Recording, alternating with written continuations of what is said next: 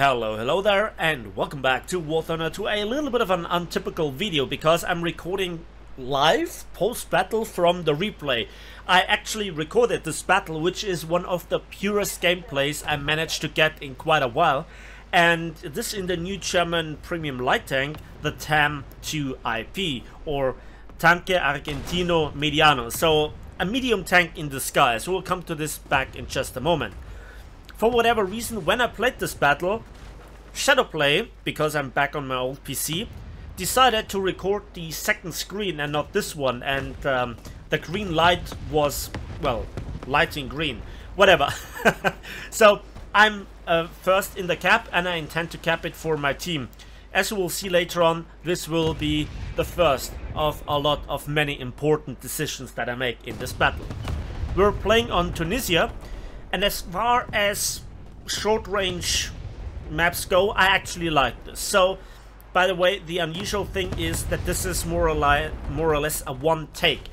When I usually do the commentary in the video editing program, I have numerous takes, potentially. And if I say something not correct, or I just want to edit something, then I can do so. In a one take, that's not possible. So if I say something weird or I have to correct myself, excuse me. So, this premium tank, in a nutshell, I still think that the Leopard A1A1 L44 is still overall the better premium tank. By the way, I see you, my dude. But this one is a nice tank. However, when I played the first TAM, the Tech Tree one, I was not really convinced by it. Why would you use a light tank that has overall the same characteristics, in some cases even worse than the equivalent main battle tank, but on top of this has hull break? Now, since then, quite a few things have changed. Hull break got replaced by overpressure, and we'll see how this affects this tank. And also, I think the environment has changed a little bit. Also, the great difference between this tank and the normal TAM is that you have a little bit of composite side screens on the turret, which make your turret a little bit more tanky, and also thanks to the removal of hull break and the addition of overpressure, you know, old school Soviet APHE, while still being very lethal, is now something that you can make work against those Soviet MBTs, because you have the engine and the transmission in the front, and they can catch all the shrapnels. Talking about shrapnels, the enemy team is murdering my team left, right and center on the middle and the left of the map, whereas then the rest of the remaining team, or the majority of my team, is now with me in C. Just that there are no confusions, I have here also the opportunity to show the markers and not. However, this is not just quite like in realistic battles, that you have markers for your own teammates, except on a minimap. But here I have them not. Oh, by the way, fuel explosion. That was an ammo rack, okay? That was an ammo rack, Gaijin. Ammo rack and fuel are different things. Okay. And there is an artist rack. No, that was a tank shell into my transmission. I'm on fire, I can extinguish it, and there is another T-44-100, whatever, Orbal, that was smart, and I catch another APHE into the front of the tank. So this feature has saved me now twice. Battle rating 8.7, I can see, you know, 7.7 tanks. Seems to be a down tier. Anyway, where was I? Yes, the TAM 2IP. Now, again, it plays a bit more like a medium tank thanks to the mobility in comparison to other main battle tanks, and it has profited from, as you can see, the hull break being replaced by the overpressure. And there you can see how much damage I'll take in just the next few seconds that otherwise probably would have killed me. So here I have problems staying on this very nice position. And I want to scout. There they are. Come on, can I scout? Yes, there I can. And I get hit. Gun barrels out. Where is it? Yeah, there is one. But it was also another position that I get shot from. Yeah. I scout him. And just seconds later, I get a kill assist. Nice.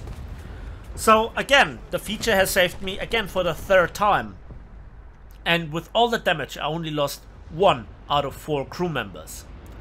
That is quite something. By the way, this is not the usual expert qualification. Yes, it's a level 150 crew, but no expert qualification, no ace qualification.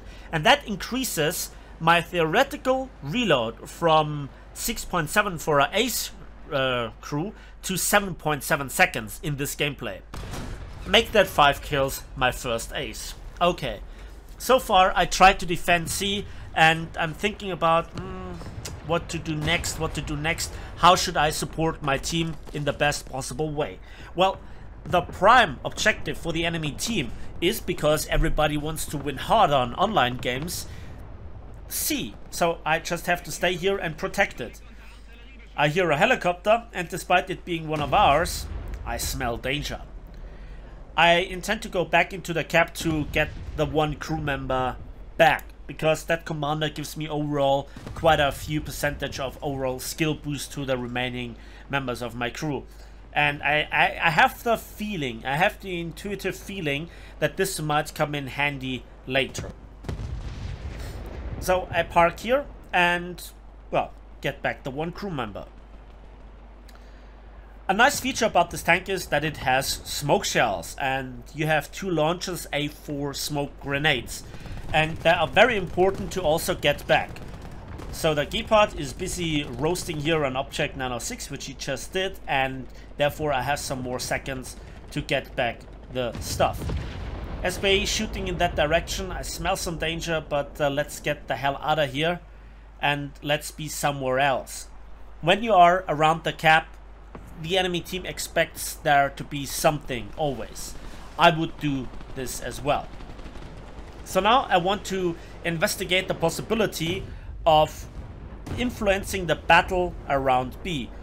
Now the bad thing is that my Gepard just got killed, and I just don't realize it just yet, because I'm focused on not getting killed on my way towards behind B. And it's a roundabout now where C gets decapped, and I instantly turn around. Again, horsepower to ton ratio of 23.6 from a 720 horsepower strong engine for the 30.5 ton tank. That is decent, that's okay, but it's not utmost brilliant. Now watch this. This camouflage that I just bought, because I really like it, seems to work here nicely, because this Centurion, well, I thought I'd die here, okay? Can I stop capturing B? Sadly, the enemy is not there.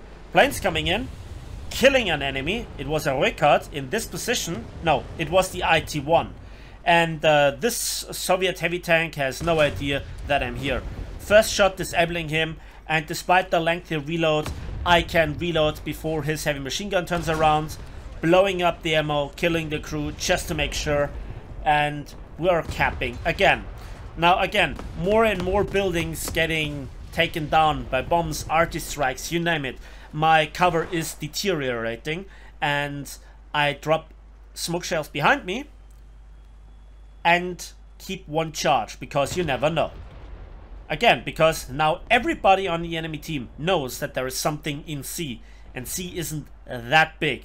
I hear something, so I pop the second and last smoke launchers, reverse, so that I change my last known location, and I nearly got killed here by the IL-2 that just got shot down a little bit too late for avoiding this rocket strike by the glorious Chinese P-47, because amazing. And again, I wait in the cab to get back the smoke launchers. That's very important. They always come in handy. Okay. So, glorious driving by me, no doubt about that. And I want to get the hell out of there. And again, I want to help my team around B. There are now, I think, 2 of my teammates coming to, well, hopefully protect C, but you never know. Some tanks are shooting in the direction of our aircraft, giving away their presence. And I think to myself, well, I used to be on this really nice spot. And this spot, you can still make the 7 degrees of gun depression work. I mean, this rear mounted turret looks cool and all, but you know, the Leopard series of tanks have 9 degrees, and sometimes that can make the difference. 7 is not as awful as the Soviet ones, but is quite far enough away from the golden standard of -10, so that you really notice it. Just like I noticed that C got again decapped, and it's again a heavy tank, and his reaction time was not fast enough. And we stay here in the cap to recap it, but the cap was not completely decapped, so I don't get all the RP that, you know, I think I should deserve, right? So that's my 3rd cap and 8 kills. I always wanted to be somewhere else, but I never could, right? So, duh. And there is another heavy tank. Is it the same guy? Could be, but I'm not quite sure.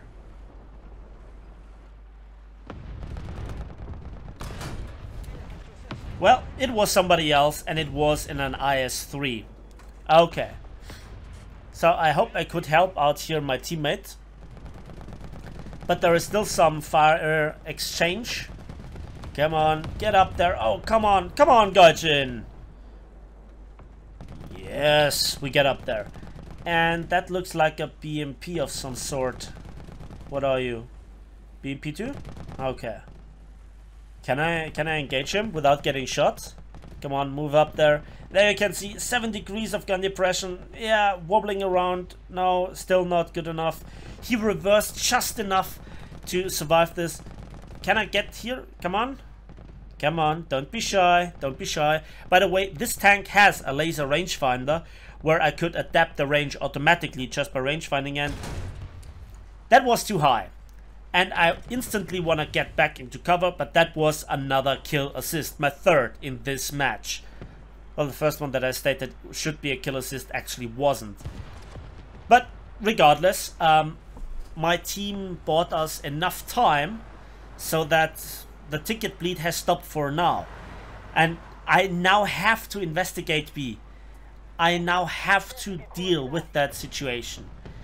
Hopefully nobody's there. Come on. Let me pause there. I want to get to there from an unexpected direction. I see the marking. Is there somebody? Nobody frontline camping. Late gameplay, so not a lot of people are left alive. That makes the individual skill stand out more. At least some people say. And now this is where everything counts. My team has now A under their control. There he is, and unlucky in so many ways. And he smokes up. Now I need to be aggressive here, but I also need to get in cover from enemy campers or potential campers behind this rock. I have the suspicious feeling that he's there. He needs to repair his gun breech, which was damaged, as I could find out via the hit cam. So where is he? I see that I hit him. Now I see him. Can I adjust? I went forward a bit, out of reflex, don't ask me. Must be here, come on. Just a split second before the smoke cleared. But his turret ring's still out. Can I reload? And that's the double ace. And now we get B. I smoke up instantly with 1 charge and then go towards the other direction. And now A gets decapped again. But we initiated now thanks to the possession of C. Largely thanks to me, if I might say so myself. We initiated the ticket bleed on the enemy team. Yeah, that's a friendly, I know. But I heard another engine sound. He was briefly on fire, so I thought it might be another tank. That's the last charge. Come on, can we do it? Somebody is protecting C. I am in B. The enemy cannot decap it in time, even though they managed now to cap A. But that was my 4th cap. Now I refill the smoke. I just want to survive for the last few seconds. And believe it or not, that's game. And with a double ace, 3 assists and 4 caps, I won the game. And look at this result. 206,000 silver lines and over 22,000 RP. So those are the combination of the double ace and the 4 caps. Battle activity 91%, whatever Gaussian's calculations say.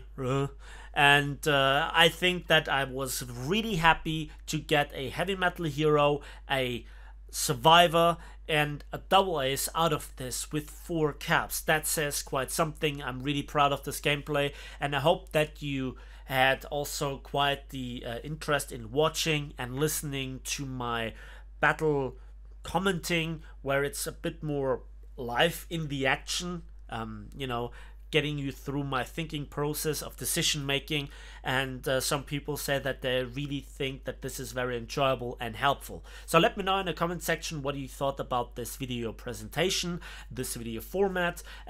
Trying out and experimenting lately a little bit, you know, short videos, long videos, entire battle videos, just a little bit of a summary. Let me know what you really like. Let me know what you think about this video. And again, please hit the like button. It's just for you a click, but it helps the channel out massively. You know where to subscribe, and if you want to see more, well, just watch more. And finally, that's it for me today. So again, thanks for watching, thanks for listening, and we'll see each other on the waves, in the skies, and on the battlefields of War Thunder.